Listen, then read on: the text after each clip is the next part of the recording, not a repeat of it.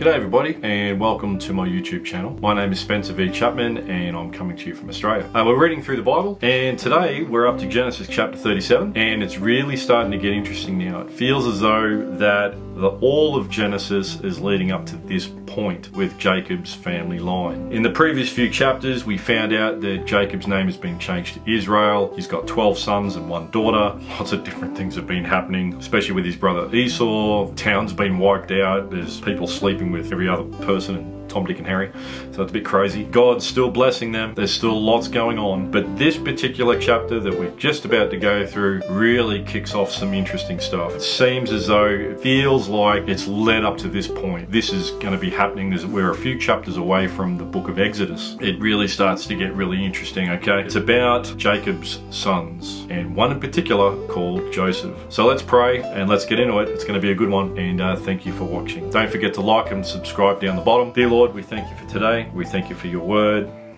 We pray, Lord, you open our hearts and our minds and our ears to learn more about you, to learn more about your word and what's happening in Genesis, especially with Jacob and his family at this point. We thank you, Lord. We pray whoever's watching this, Lord, wherever they may be, that you'll give them peace, help them with their lives, whatever's going on, and that we may find some peace from your word.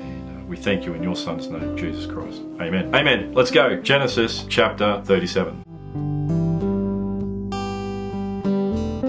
Jacob lived in the land where his father had stayed, the land of Canaan. This is the account of Jacob's family line. Joseph, a young man of 17, was tending the flocks with his brothers, the sons of Bilhah and the sons of Zilpah, his father's wives, and he brought their father a bad report about them. Now Israel loved Joseph more than any of his other sons, because he had been born to him in his old age, and he had made an ornate robe for him. When his brothers saw that their father loved him more than any of them, they hated him and could not speak a kind word to him. Joseph had a dream, and when he told it to his brothers, they hated him all the more. He said to them, "Listen to this dream I had. We were binding sheaves of grain out in the field when suddenly my sheaf rose and stood upright, while your sheaves gathered around mine and bowed down to it." His brothers said to him, "Do you intend to reign over us? Will you actually rule us?" And they hated him all the more because of his dream and what he had said. Then he had another dream and he told it to his brothers. "Listen," he said, "I had another dream, and this time the sun, moon and 11 stars were bowing down to me." When he told his father as well as his brothers, his father rebuked him and said, "What is this dream you had? Will your mother and I and your brothers actually come and bow down to the ground before you?" His brothers were jealous of him, but his father kept the matter in mind. Now his brothers had gone to graze their father's flocks near Shechem. And Israel said to Joseph,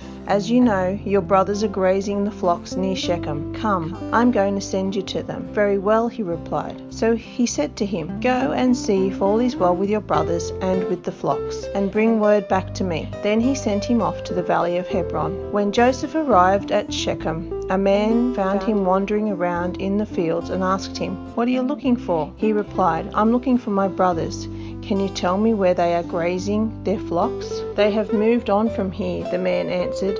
"I heard them say, 'Let's go to Dothan.'" So Joseph went after his brothers and found them near Dothan. But they saw him in the distance, and before he reached them, they plotted to kill him. "Here comes that dreamer," they said to each other. "Come now, let's kill him and throw him into one of these cisterns and say that a ferocious animal devoured him. Then we'll see what comes of his dreams." When Reuben heard this, he tried to rescue him from their hands.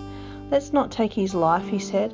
"Don't shed any blood. Throw him into the cistern here in the wilderness, but don't lay a hand on him." Reuben said this to rescue him from them and take him back to his father. So when Joseph came to his brothers, they stripped him of his robe, the ornate robe he was wearing, and they took him and threw him into the cistern. The cistern was empty, there was no water in it. As they sat down to eat their meal, they looked up and saw a caravan of Ishmaelites coming from Gilead. Their camels were loaded with spices, balm and myrrh, and they were on their way to take them down to Egypt. Judah said to his brothers, "What will we gain if we kill our brother and cover up his blood? Come, let's sell him to the Ishmaelites and not lay our hands on him." After all, he is our brother, our own flesh and blood. His brothers agreed. So when the Midianite merchants came by, his brothers pulled Joseph out of the cistern and sold him for 20 shekels of silver to the Ishmaelites, who took him to Egypt. When Reuben returned to the cistern and saw that Joseph was not there, he tore his clothes. He went back to his brothers and said, "The boy isn't there. Where can I turn now?" Then they got Joseph's robe, slaughtered a goat, and dipped the robe in the blood. They took the ornate robe back to their father and said, "We found this. Examine it to see whether it is your son's robe." He recognized it and said, "It is my son's robe. Some ferocious animal has devoured him. Joseph has surely been torn to pieces." Then Jacob tore his clothes, put on sackcloth, and mourned for his son many days. All his sons and daughters came to comfort him, but he refused to be comforted. "No," he said, "I will continue to mourn until I join my son in the grave." So his father wept for him. Meanwhile, the Midianites sold Joseph in Egypt to Potiphar, one of Pharaoh's officials, the captain of the guard.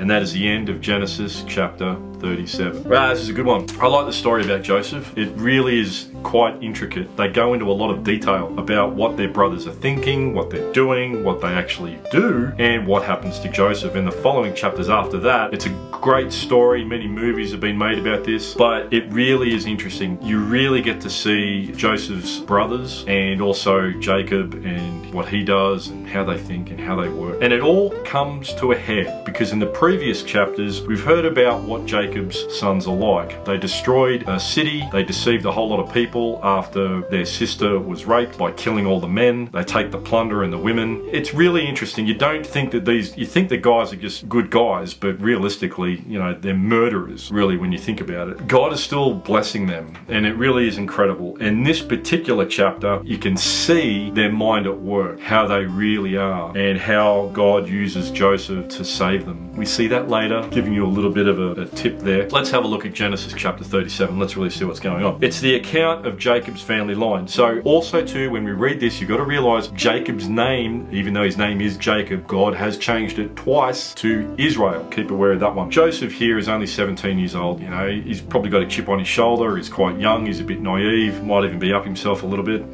You know, we don't really know his temperament at this point, except he has no problem going through his brothers and saying, "Hey, I had a dream that you're all going to bow down to me and worship me." You know, so obviously he's a bit cocky, all right? He's a bit full of himself, might be a bit snobby. He's the favorite son. He's one of the youngest ones. The only one that's younger than Joseph at this point is Benjamin. But Benjamin is obviously a lot younger than Joseph. Benjamin's probably only just a teenager, maybe 13. We don't know. You know, Joseph's 17 at this point. Young man, he's getting quite full of himself because he's had these dreams. His brothers obviously don't like him because of this. They don't like him because he's been spoiled. He could be a spoiled little brat. We don't know. He's being spoiled in a way that his father has made this beautiful robe. Now, a robe is quite large. We don't know. It doesn't exactly say how it's decorated, but it's quite ornate, which means it's really over the top. And obviously the other brothers, and there's 11 of them, haven't been given that either. So they're quite upset, to say it mildly, to the point that they want to kill him, okay? It has to get, I mean, you've got to realize these guys have killed before. These guys have murdered people before. They know how to do it. They're not scared of it. They've done it. For them to then say, "Hey, we're going to kill Joseph," it's not a big leap. If you were to take the other chapters out of the equation and you didn't know that they'd wiped out a whole town, then you might think, "Oh, that's crazy. You know, why would they want to kill Joseph?" But if we take everything into consideration that we've been going through, these guys have killed. They know what it's like. They have no hesitation to kill their own brother, except for Reuben, because Reuben wants to do the right thing.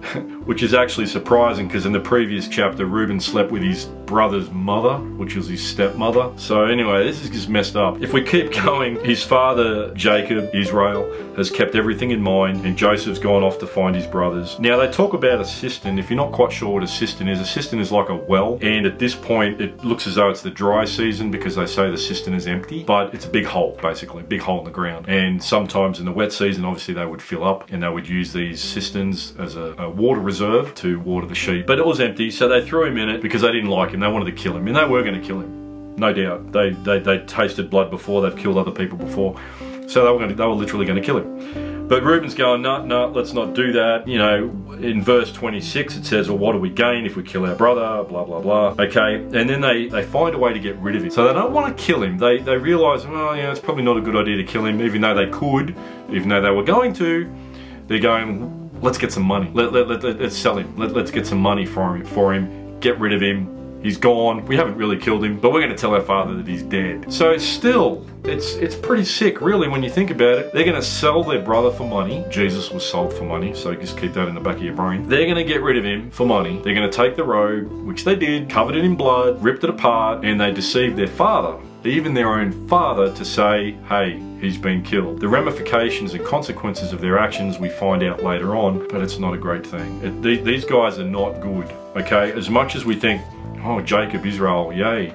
But really, no. Their sons were terrible. Their sons were murderers. Their sons were absolutely vile.